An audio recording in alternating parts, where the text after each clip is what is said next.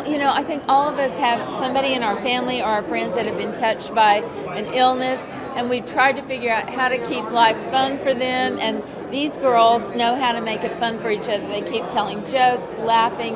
They keep it light and humorous, even in the tough times, you know. Well, it's so fun because, you know, we're half the population, women are half the population, and we love to tell stories that, you know, have diverse voices out there. So it's an exciting time right now that, you know, we want people to embrace this movie and, you know, look at different kinds of films, you know.